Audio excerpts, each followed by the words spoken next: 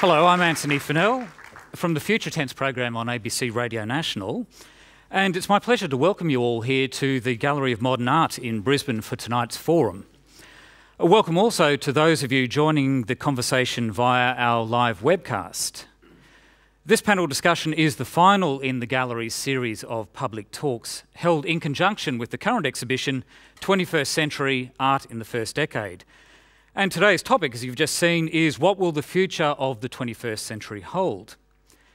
And in answering that question, we'll look back at some of the major changes in the first decade of this century and then use that to help us look forward. And I guess our main focus will be on technological change and how that's affecting and also likely to affect our domestic and work environments. So let's get on with it and join me in welcoming our panellists tonight.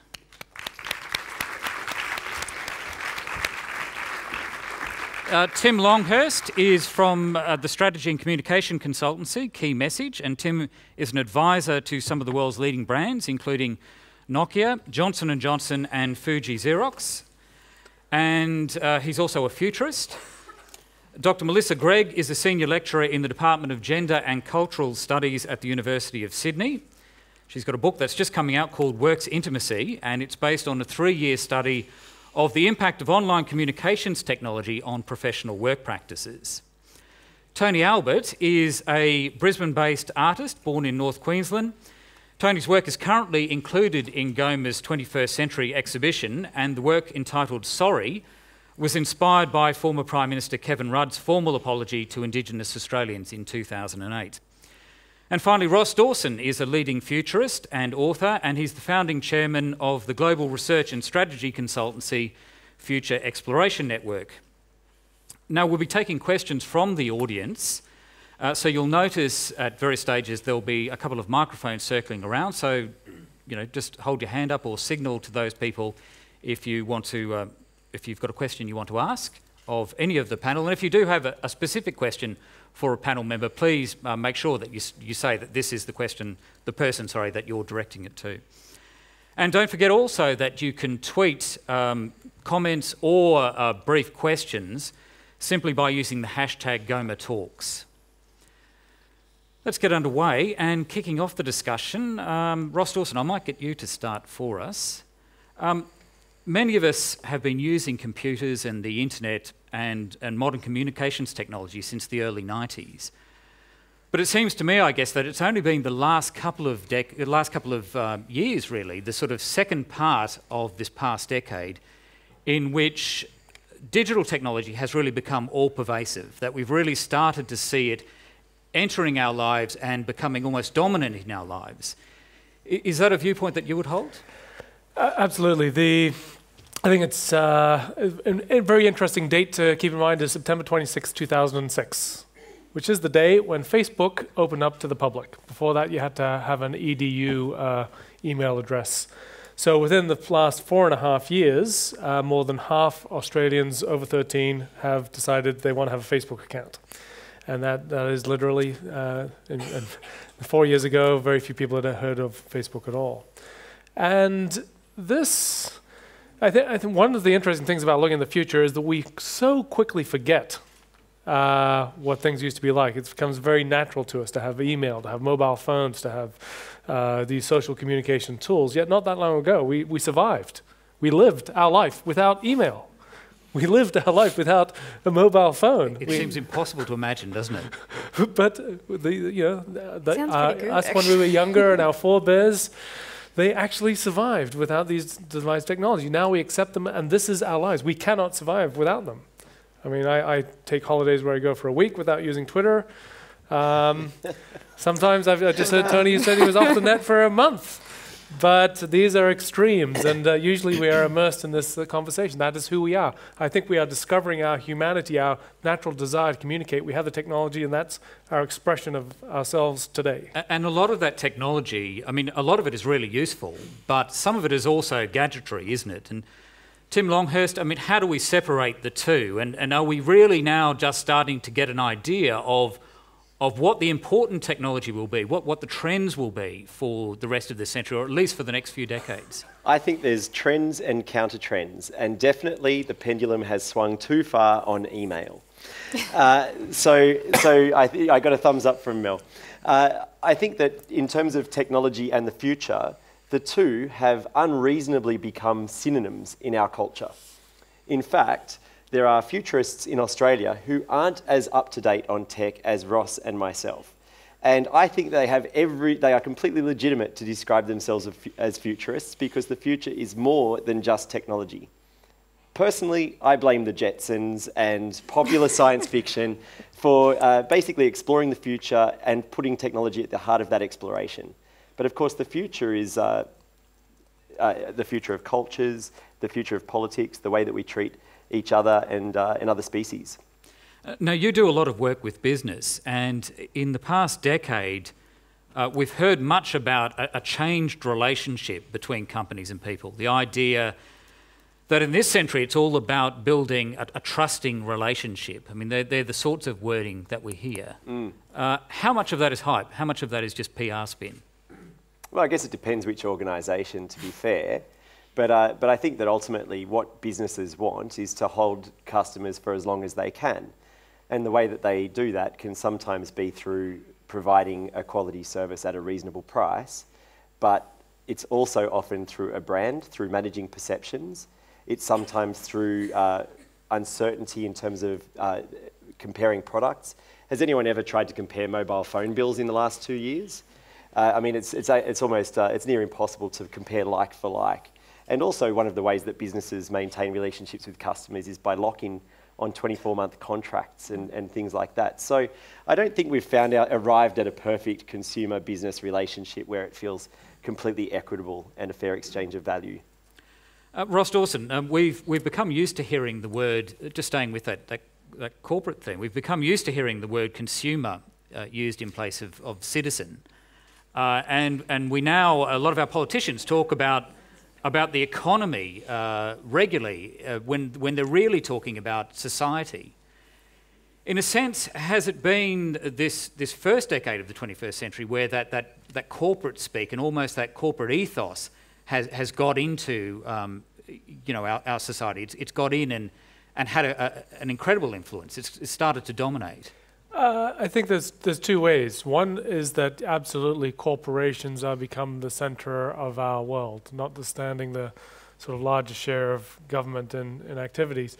But what I see is, I think if you look, say, a decade ago and looked at organizations of the time and what they could become, I think we've in many ways come a long way. I'm looking at principles like collaboration, openness, transparency.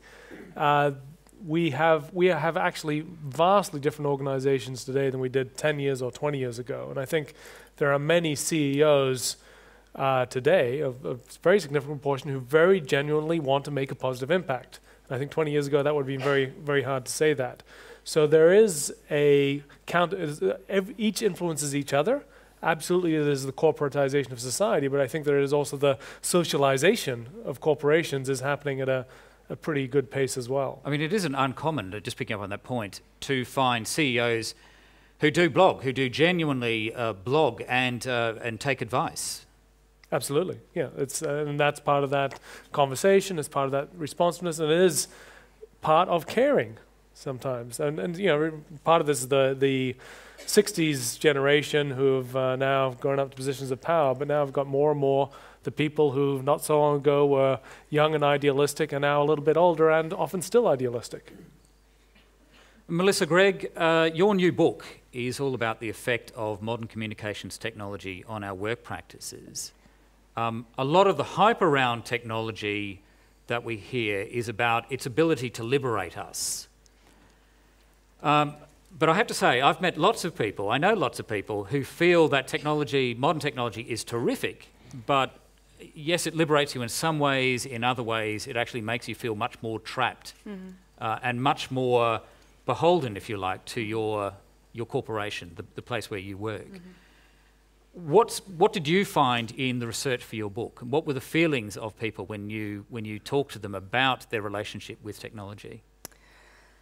Well, when you were speaking just then, I was thinking about what happened to me as I was writing up the findings for the study, and I was asked to become a fan of my workplace on Facebook, and it seemed to sum up a lot of the things that I was trying to get my head around at the time, because obviously I do enjoy my job, and I enjoy the opportunity to have that job, and I like to express that when I have the opportunity, but I don't actually like the formula of having that encoded in a way that Facebook owns. And one of the things I suppose that stood out for me in the study was that a lot of organisations were adopting particular platforms, and we have to remember that they are particular platforms that will pass. We have to remember that there was MySpace, then there was Facebook, and there is kind of this temporality that then also says that then there was Twitter. And through the study, I was watching all of these different platforms being rolled out and becoming increasingly mandatory for employees in different organisations. And here I'm also talking about not just corporate employees, but people working in public service organisations too. So what I found was a level of discomfort in a lot of employees who had taken jobs where they assumed that they wouldn't have to have a public face. They wouldn't have to perform a certain kind of company message as part of their job, and yet this was part of what was being, I suppose, smuggled in with new media technologies. So a certain discomfort also in a group of employees coming to the workplace for various reasons on more flexible arrangements, women working part-time, for instance, who were being asked to catch up with these new media technologies, but in their own time, when so the structure of the jobs weren't necessarily giving them enough time to keep up with the pace of technology rollout. And that to me was something really interesting, because we don't hear a lot about the different kinds of employees. What difference does it make if you are the CEO blogging as opposed to the part-time employee who's encouraged to blog on the way home after picking up their children from school? And that idea of intimacy, I mean, the title of your work's intimacy. You know, at one stage, I guess on one hand, you're meant to have a very professional relationship. You're there to do a job. Work is not your friend. But then the discourse back to you sometimes is, as you're saying, is a friendly discourse that traditionally we wouldn't have associated with the workplace. So that's the wonderful contradiction, is that we are invited as employees to identify with our jobs and to really get fulfilment out of our professional lives, and yet that really does make it difficult to then put boundaries on when you really do want to have a break from work and from that identity, that professional identity. How do we start to make those labour claims anymore if everyone's job is assumed to be fulfilling from the start? And there's also that idea of always being on. I've heard people talking about that, just the pressure that you can never get away. You can't. Your laptop goes with you, your mobile phone, that kind of thing.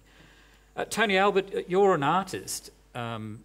We know that technology over the last decade has made it much easier for people to be creative and also to collaborate. What's your experience in that respect? I think I really liked where Tim was going with the future doesn't have to be about technology.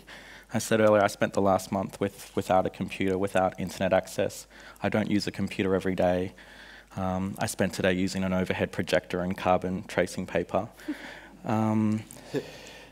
So, I mean, the greatest skills, that we have as people are those that are tangible and physical and about us in person. So, I mean, it's certainly the global access we have, to communication and stuff through technology. It's of course amazing and a key to, I think, art and where art is headed in 21st century is an amazing example of this. But in my own life, it's quite low tech. I'll just interrupt for a second. Somebody sent a tweet along these lines. Technology doesn't have to be digital. Futurists don't have to focus on e-everything and I-stuff. A sharp rock is technology. I mean, there is that idea, isn't there, that we, as you're saying, we do sometimes forget that life can exist without this technology. But to do a stereotype, you're Gen Y. I mean, your whole life is supposed to be... we're told your whole life is supposed to be about technology. Wow, I don't... I mean, what about your friends? I mean, do you find... Are they like you? No, yeah. Technology does play an incredible role in day-to-day life. You can't deny that. I mean, I think I was on the cusp of, I didn't grow up having a mobile phone, or, you know, we had a black and white TV, so there's still, you know, elements of an old school life I had, but yeah, you know, there's that everyone has Facebook, everyone has access to each other. I don't have or know Twitter, but I think for sure that a full-time artist job is an exception, I think, to what is happening in the rest of the world in terms of daily use of technology. And in terms of, though, in terms of your ability to communicate with other people, in terms of getting ideas, or as I said earlier, collaboration, is it easier now than it has been in previous years, from an artist's perspective? The accessibility of information is certainly key to any artist, or any response to what is happening. I think of myself as a conceptual artist, and that response to what is happening in not only my life, but how I fit within the world, or how we all fit, most certainly. You know, this way of where we're headed, or the instant access we have to things is pretty amazing. To think, you know, 10, even 20 years ago, we were handwriting essays, and now that seems absolutely ludicrous.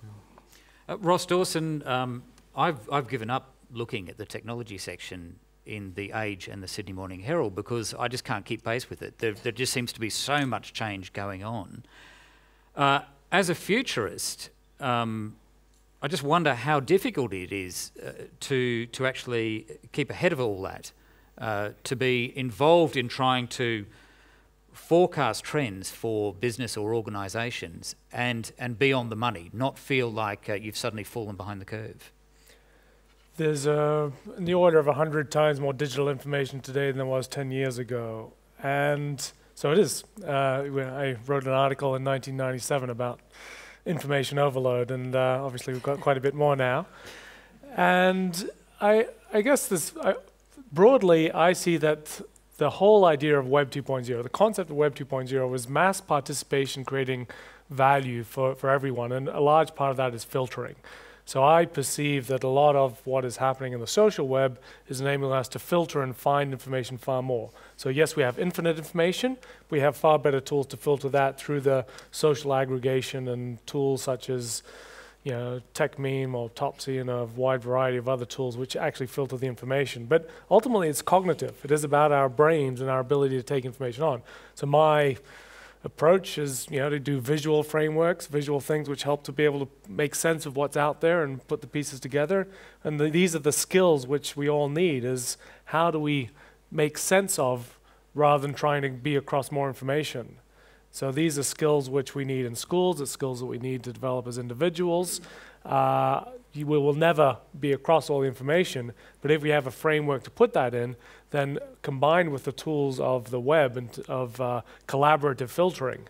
In my book, Living Networks, collaborative filtering is the heart of the future. We are collaborating to filter that information overload, and from that we're able to make some sense. Tim Longhurst, what's your view on that? I mean, is filtering going to be, or learning how to filter correctly, the vast amount of information that comes to us, is that going to be as important for, say, this next decade as just understanding the sheer quantity of data was for this past decade? Yes.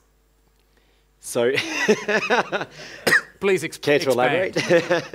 I think it's about pattern recognition. You can't possibly read every article, but you can start to identify signals in the noise.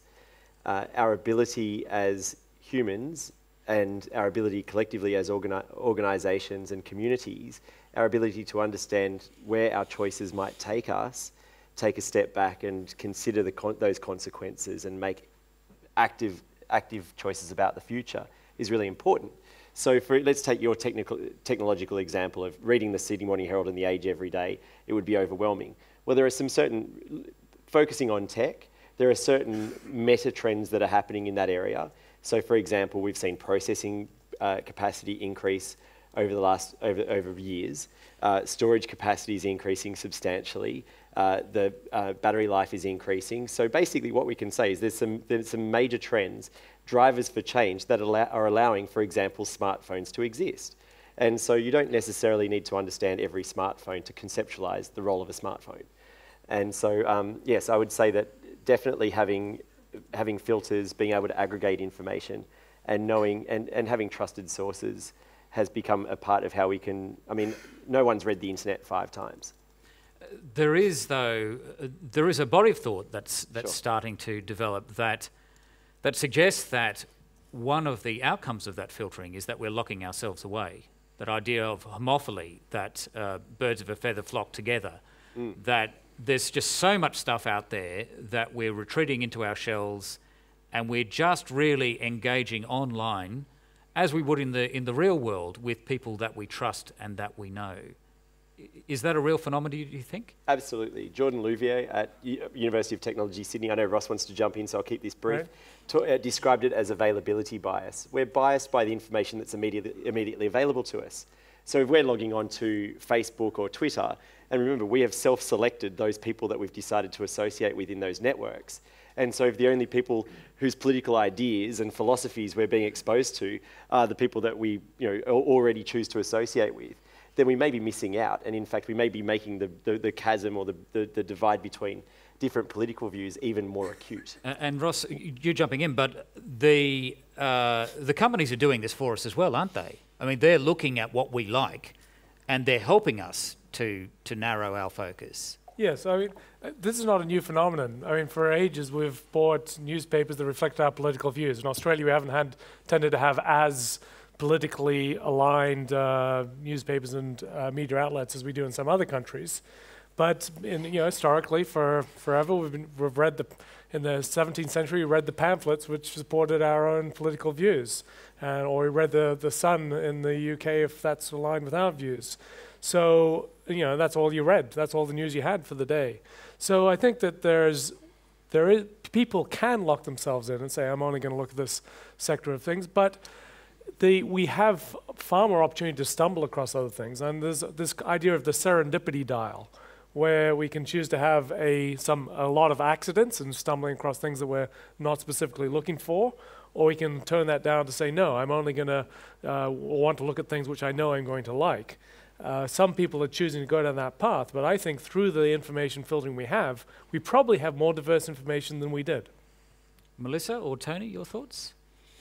I just wanted to agree with one of the tweets, actually, that we need to remember that the Twitterati are a very small minority, and especially if we're also talking about the global future. One of the things that I do like to try and remember all the time is that the version of the internet I understand as someone who only knows one language is the English language internet.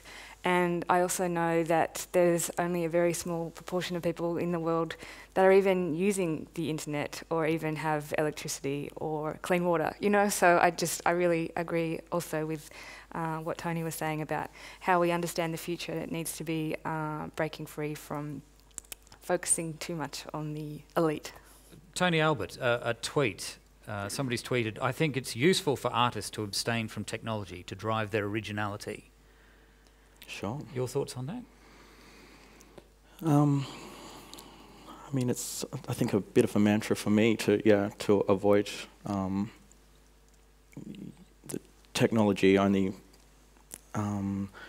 because of the way in which, I work personally, but I, have plenty of artists that are at the forefront of new media and looking at technology as a new tool within art and a new way of engaging with audience. So, it's a complete double-edged sword, and I think just to be open to those options is one of the most important things. Because I would imagine there could be a danger, again, in locking yourself away. Technology it can be used to open up your viewpoint. It can be used to open up experience, can't it? Oh, absolutely, yeah. Melissa Gregg, the BBC's correspondent in Australia, looking like I'm a school teacher, correct me. He said, Nick Bryant, this is the BBC's correspondent in Sydney, he said a couple of years ago that he was surprised at how consumed by work Australians were, and that it didn't actually fit the stereotype that Brits have of us and that we have of ourselves as a laconic, relaxed kind of people. In a sense, over the next couple of decades, do those myths about our work life, do they need to be reinterpreted, re-explored? Are they no longer relevant to really who we are?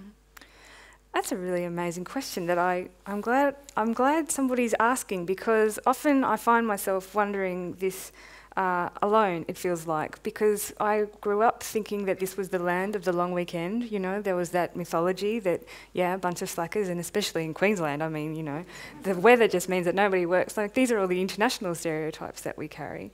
And yet the workers that I interviewed were finding it so difficult to have a weekend. And the people that did actually admit that they had taken leave in the last few years, that actually had booked holidays, were talking about how they had to turn around and come back again because work called them and they answered the phone. You know, and so I just wonder, what is it that's going on there? Part of it is that we're also changing the kinds of work that we do. A lot more people are working in knowledge professions, in communication professions, and my study was looking at information and communication professions and education professions, the ICE sector of the new economy. And that's really something that has changed since a lot of those mythologies about Australians were developed. So we're moving from the kind of Fordist to post-Fordist model, or the industrial model to the post-industrial model of work. So that does change the requirements and the ways that we understand what commitment to work means, or what professional identity means. But just to also remember some of those other questions about who's leading this, or who is the dominant representation of what a worker is.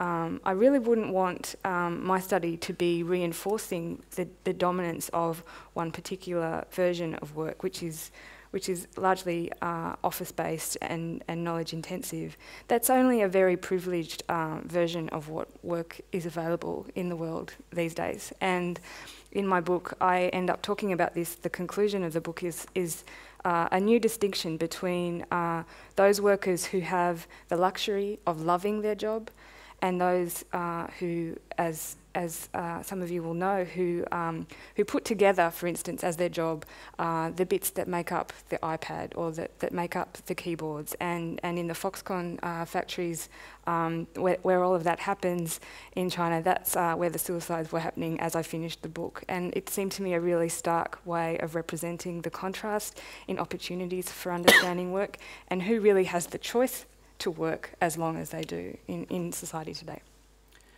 Now we'll take some questions. So if there are people who want to ask a question,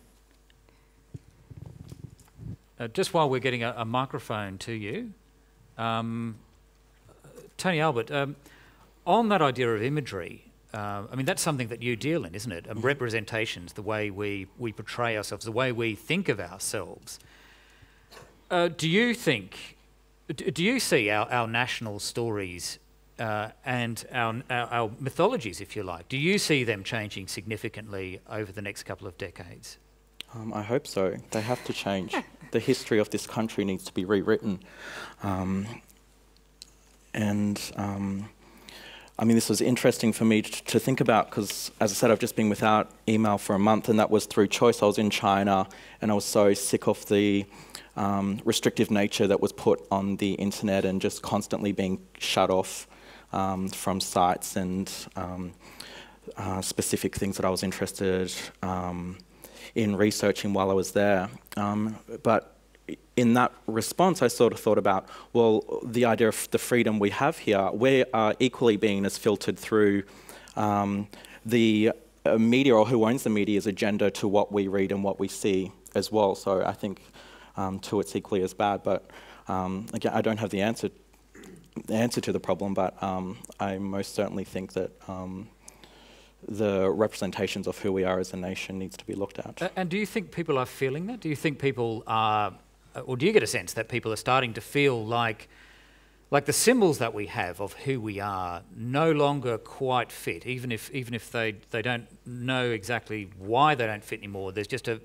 feeling that some of that stuff is out of date.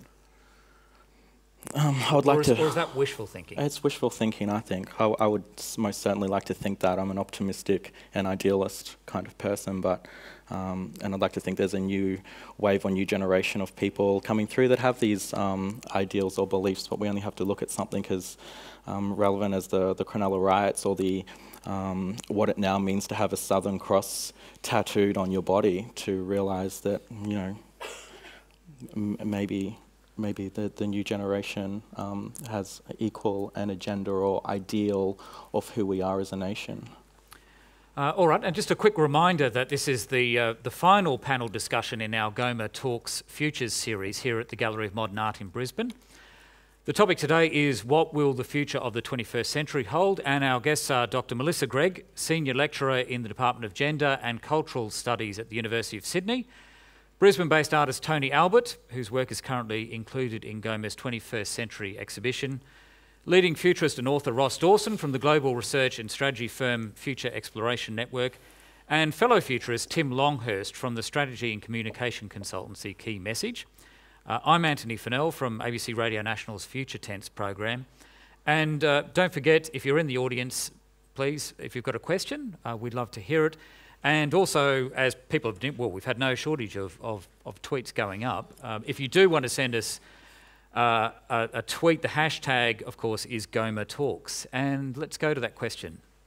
Hi, Tim talked about how in the past companies have liked to have brands where they can control the media, and if anything, the web's the great equalizer where the individual can steal customers off the Fortune 500 company. And we've seen, I think, cases of that with Borders recently and the music industry.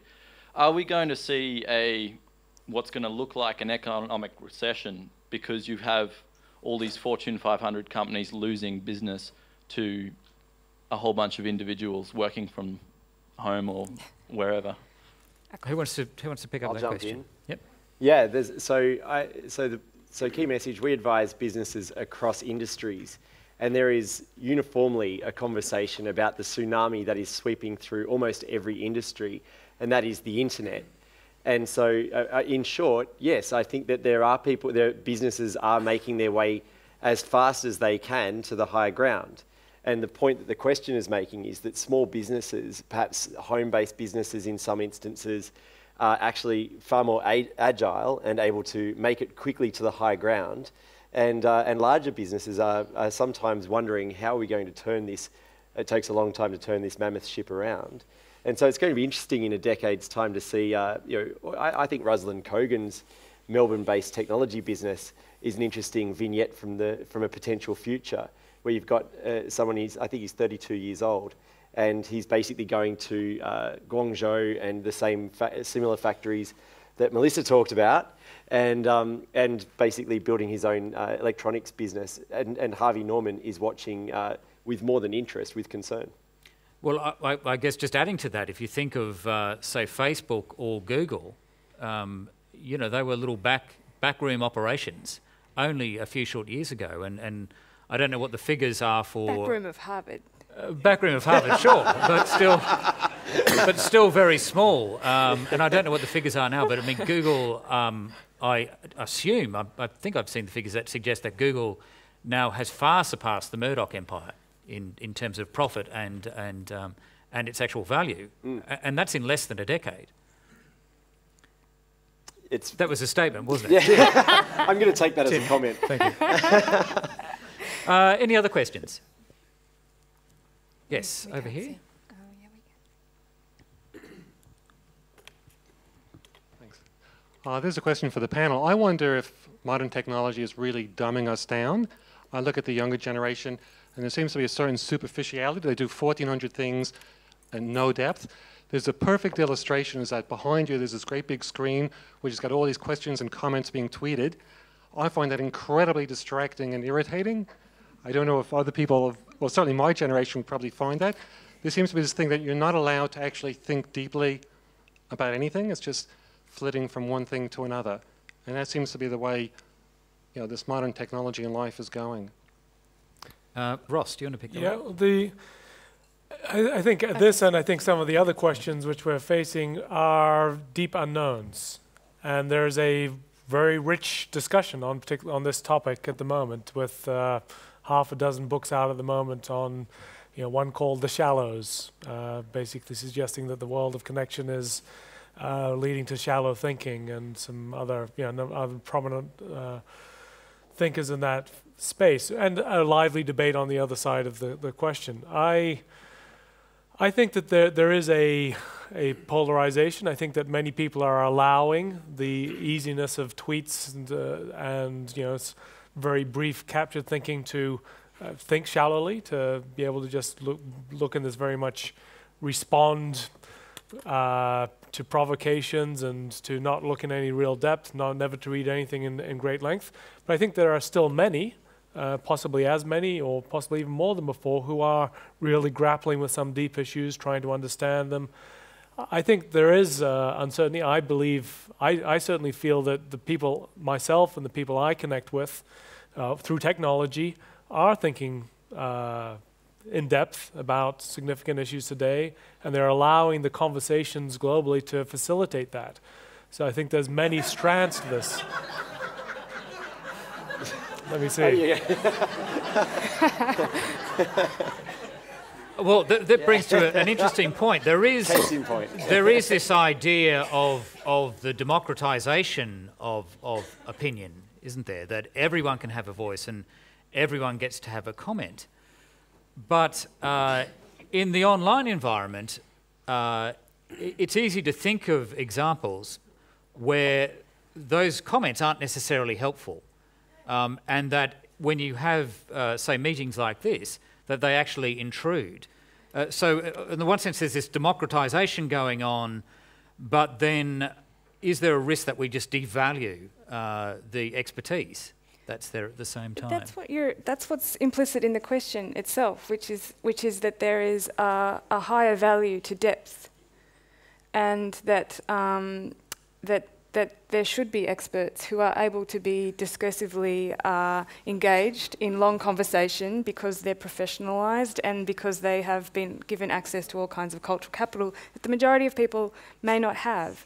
And so I just wonder whether our investment in depth is something that we could be a little bit more reflexive about, because there are all kinds of competencies and values that come with multiple kinds of literacy and the capacity to withstand a lot of stimulation that are things that we just don't even understand at this point. And so I really wonder whether there's any point talking about things in a generational sense, because it's not the generation's fault, it's not the young people's fault that they were born after 1980 or wherever the hell the cutoff point is for Generation Y.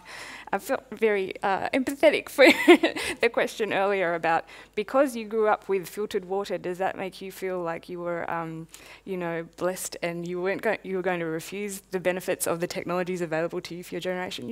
It's not helpful for any of us to be thinking in generational terms, and perhaps we can look at the opportunities that multiple forms of expertise and multiple forms of attention might offer us. The point of that question, I guess, was that we have that stereotype, that we expect that there are these generational Those stereotypes are developed by a mainstream media that is owned by baby boomer CEOs, and so, how could you not expect them to produce ways of labelling what's happening in history right now? Tim, in terms of the value of comment, I know one thing that a lot of online sites have struggled with is opening up a discussion online.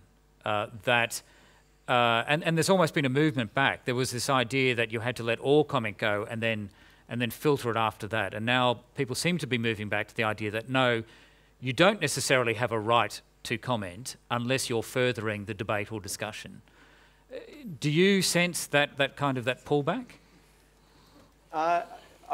Look, to be candid, I don't. I actually think that what I'm seeing is spaces being opened up for dialogue at every opportunity, and there's a number of reasons. Commercially, there's value in having the added text on your page for Google to pick up search terms, and so it's in a newspaper, an online newspaper's interest to have all of that additional content. It can serve them well in advertising, for example. So in terms of, I'm actually intrigued by the question of attention spans. And a comment that I would make about attention spans is that I'm a conference speaker, and just last week the National Speakers Association had their annual conference, and one of the big conversations that we were having was about the attention spans of audiences, and how these days you generally need to build in almost a commercial break in your keynote and break it up somehow, because people really can't hold even a 45-minute presentation without some kind of video interlude or something, a game to be played in the room or what have you. So it is interesting to think about portfolio careers and people managing several jobs at once. And yeah, I think this attention span thing is an interesting trend. And how much of that, though, is being driven by a perception that that's what you've got to do? That, that perception that we all do have attention spans that are shorter now. And therefore you have to do those things, that you have to use new technology. Look, I think that there's definitely again, I return to this idea of the pendulum and trends and counter trends. One of my favourite counter trends is Pierre Roloff's in Melbourne, one of the world's top pastry chefs, and he was finding himself working 60-hour weeks making desserts, and he thought there must be a better way. And he's opened on just one night a week, on a Thursday night, at a cafe. He rents out the cafe, and he spends the rest of his working days, so 4 days, he spends developing one-off desserts. And that one Thursday night, you can try his 3 desserts, and he commits to never making those 3 desserts again. And so if you want to try those 3 desserts, you've got to be there on the Thursday night. There's a line out the door. So he has made a public commitment to depth, and also a public commitment to innovation. So I think that's actually quite exciting. And he doesn't necessarily promote his business through social networks or what have you, but he's a beneficiary of social networks and conversations lighting up on the web. Other questions? Yes. Good evening. A question for Tim or Ross. Do you think, in the manner that we debate the merits of achieving peak oil, will we at some point in the future achieve peak technology in our ability to process and adapt? Ross, maybe if you... No, I don't think we will. I think that excuse me, I think that our human destiny is to merge with technology.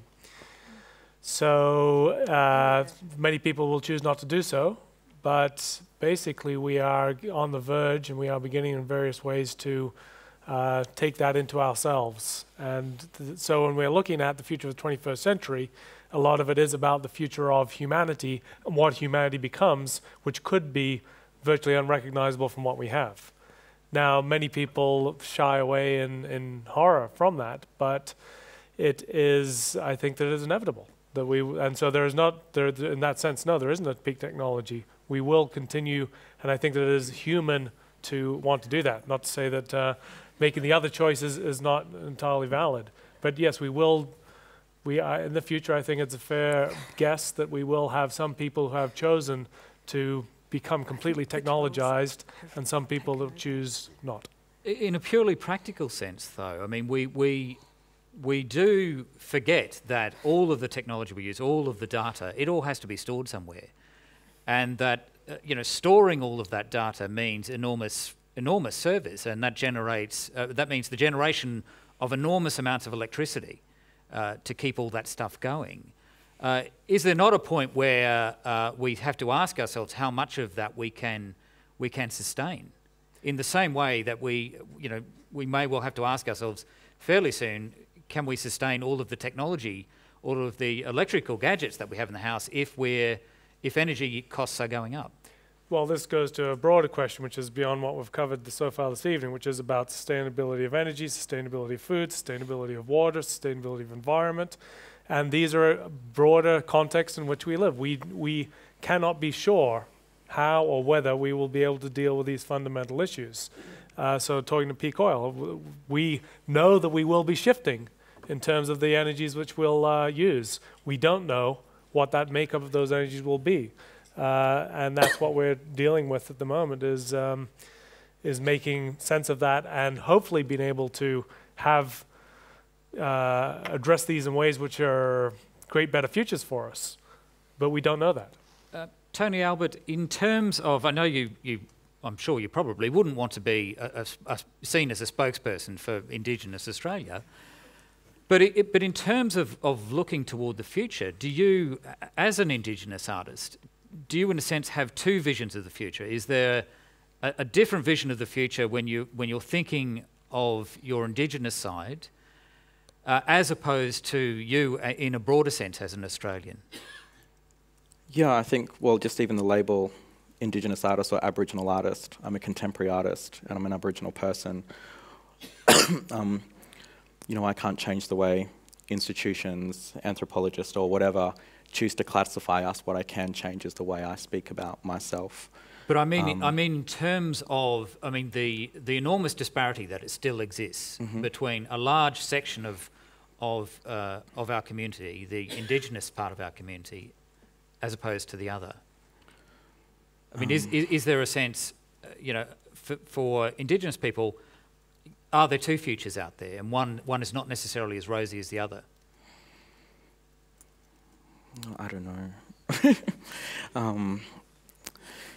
Well, it's such a broad question. Well, to think about the future is a white fella question in the first place, right? I mean, it's a completely different understanding of time that you would want to project that far ahead in order to understand your identity at the moment. So one of the things, I guess, as a cultural theorist, I think about too is who has access to the range and capacity and language of imagining a future. And that's certainly one of the ways that, say, sociology understands inequity in society.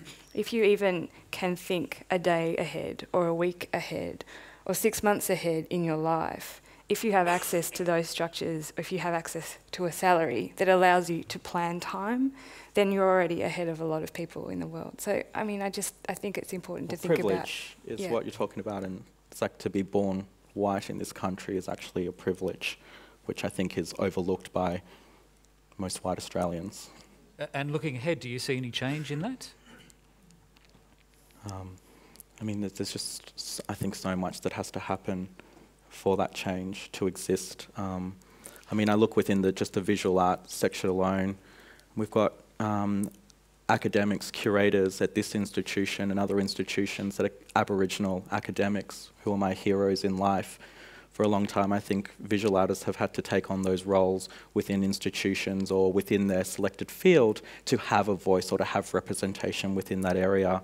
And what we have now with these younger people coming through as academics is that they can focus on that and we can focus on what we want to do as visual. For me, to be able to go into my studio every day and do what I want and have these people outside of that focusing on how my work is represented or the writing of art by Aboriginal people. So, I think there is a hope through looking at a younger generation that's coming through with those skills, but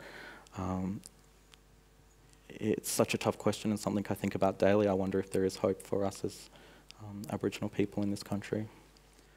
Melissa, your academic background is in gender and cultural studies, cultural and gender studies. That's right. Picking up on the gender side of that, all the studies I've seen tend to indicate that women continue to do most of the child rearing within families. Yes. That they do most of the housework still. Yes. That they're also still paid on an average less than men. That's correct. There's fewer of them in senior corporate ranks. Slight relation. And that they find it much more difficult re-entering the workforce after a period of absence. And that's at the end of the first decade of the 21st century. Paint us a picture of the end of this century. How is it going to be any different? Is it going to be any different? The end of this century. Well,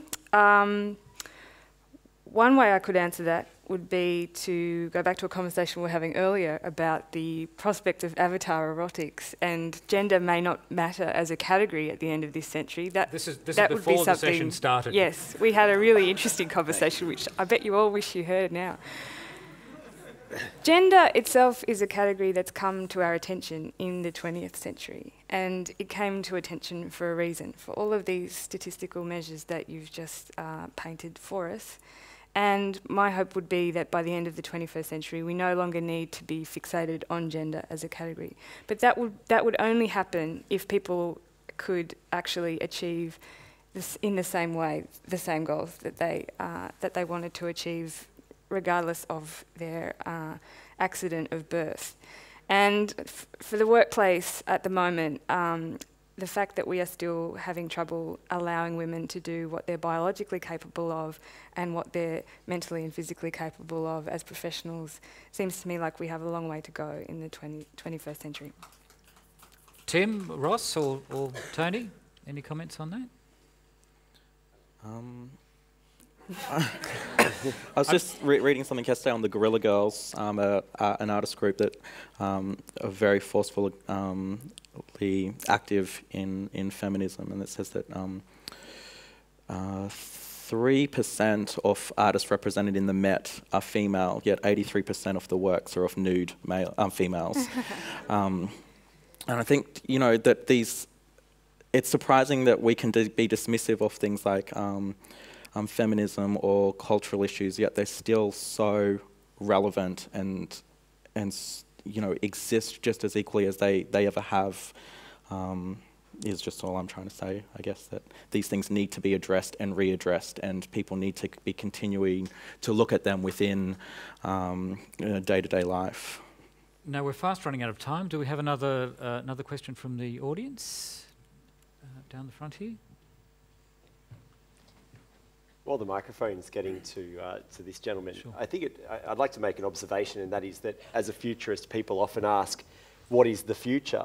And my answer is sometimes a little disappointing, and that is that, well, what is the present? Presents can be so different. It depends on where in the world you are. It depends on your gender, you know, privilege at birth. I mean, there are all sorts of indicators that can influence what your present is like right now. And equally, there is no one, because there is no one present, and you could be either building an iPhone 5 at Foxconn headquarters, or you could be salivating at the prospect of waiting up for 48 hours to buy the iPhone 5. Your presents are so different, and your futures are likely to be quite different as well. And so whilst I think it's fun to think about a future, there's actually multiple futures, and I think the question becomes, I think the future is about the choices that we make, and so it becomes a question of, well, what kind of presents do we notice that we'd like to see more of, and what do we want to see less of? And that's, I guess that brings out the activist in me. All right, and that question. I don't have much of a segue for that, but I wanted the panel to perhaps touch on, one of the tweets before was education, and the future of education, if perhaps everyone can go around and say perhaps the biggest benefit they see of technology in the future in education, and perhaps the biggest risk we could face.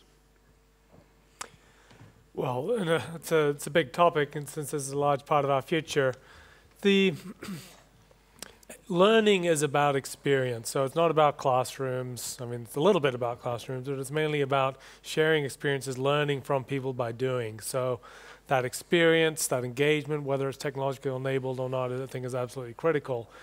I think that there are massive potential benefits. But I think the real point, though, is that education is critical, as in people's ability to learn determines their livelihood, determines their future. We will all have to be working, if we are working in 10 years from now, doing quite different things than we have today. And we'll have to kind of learn an immense amount if we're going to be able to prosper in any way individually in a society. So this is, in a way, the big issue, one of the massive issues which we haven't really discussed so far tonight.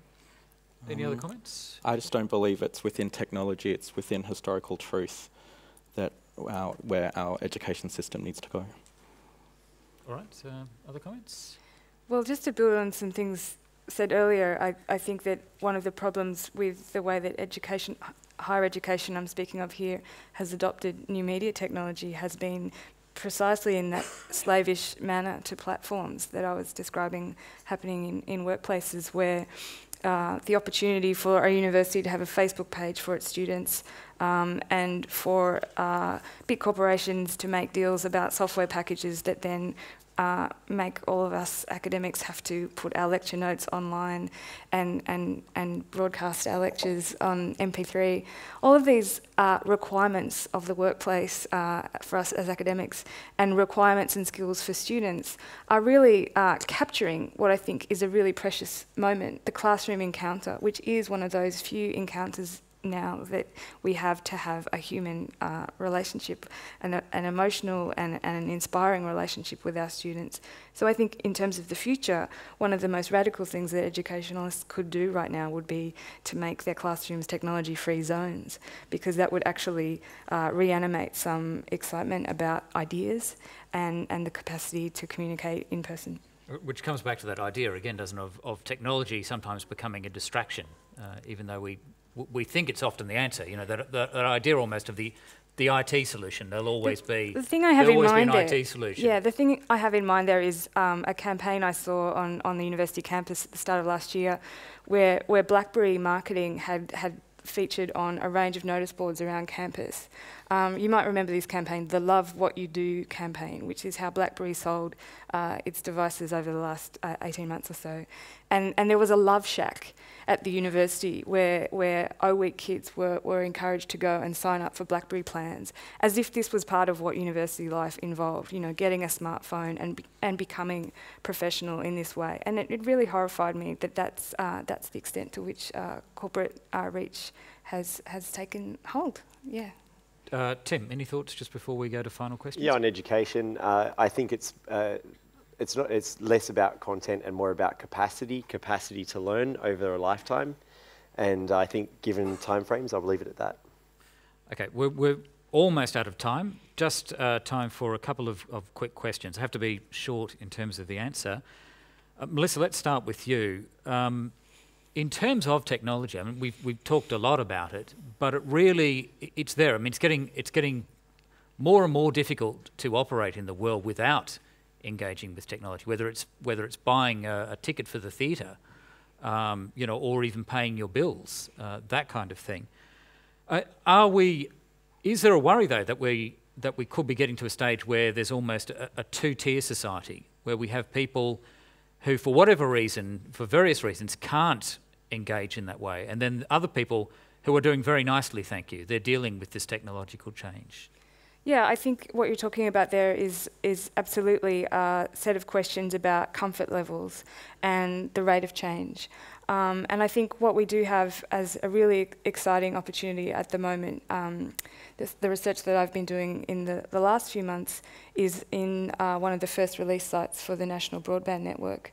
And this to me seems like one of the great ideas that is still yet to take full effect in this country at addressing some of those imbalances. And it's a really rare opportunity that I'm looking forward to seeing take place, because it will actually allow us to see if it's possible to change some of the metrocentric ideas about technology rollout that are really creating new kinds of divides in our society. Tony Albert, ownership and authorship, they're concepts that increasingly, as this century goes on, seem to be becoming much more fluid. And we know with the music industry particularly, it's become a big issue for artists as to you know, how they feel about their work not only being downloaded for free, but being used by other people, by being being modified by other people. As a visual artist, I mean, what's your feeling on this? Is that an issue that resonates with you?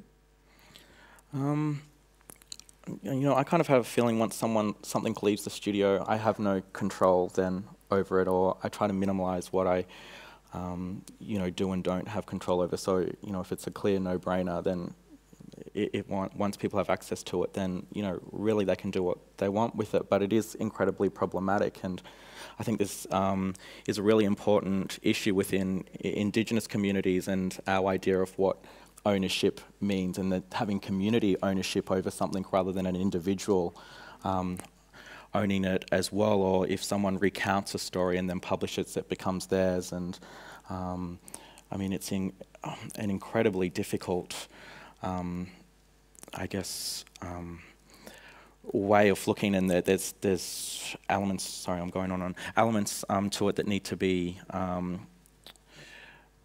looked at within that. But you know, from my own personal point of view, I think you know, I reuse and appropriated images myself, but it's because they're being appropriated, the meaning exists. So you know, good artists, yeah, good artists copy, great artists steal, Picasso said. Ross Dawson, the game show question, I guess. I mean, agree or disagree with the following statement. The geneticist Francis Collins once said that we tend to overestimate the short-term impact of technology and underestimate the long-term impact. True? Yes. Yeah. And you would also add? Well, that we forget the past. And as I think I said at the beginning, we forget how quickly things change. And I think when we look into the future, we do. If we look, say, looking at a space of a decade, for example, I think very few people have any idea how dramatically different things will be. So I think we forget how quickly things have passed, and I think we have very little insight into how quickly things will change.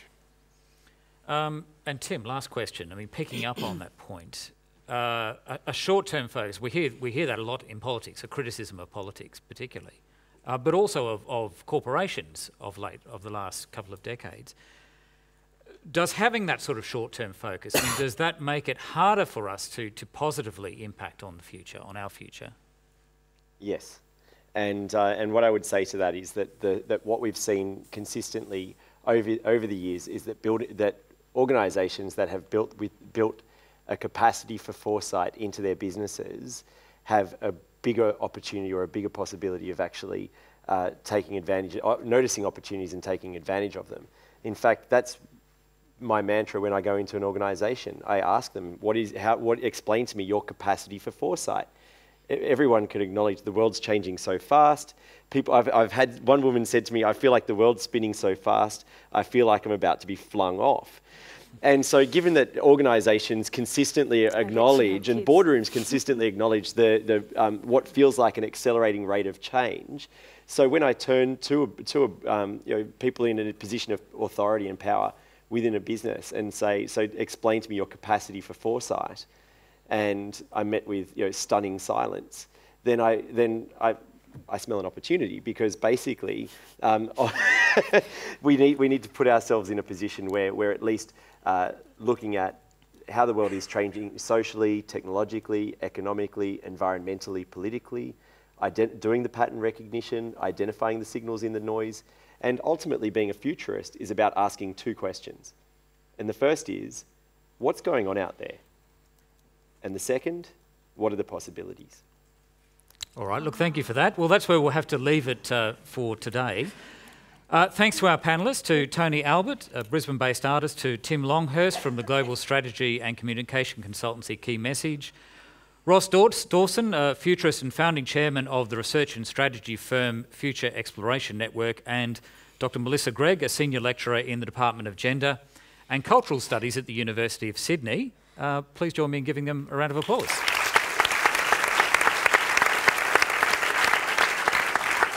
And special thanks to all of you and to the people watching via the live webcast. Thank you for turning up, for attending, and also for engaging with us here at the Gallery of Modern Art in Brisbane. I'm Antony Funnell. Thank you very much. Have a nice night. Bye for now.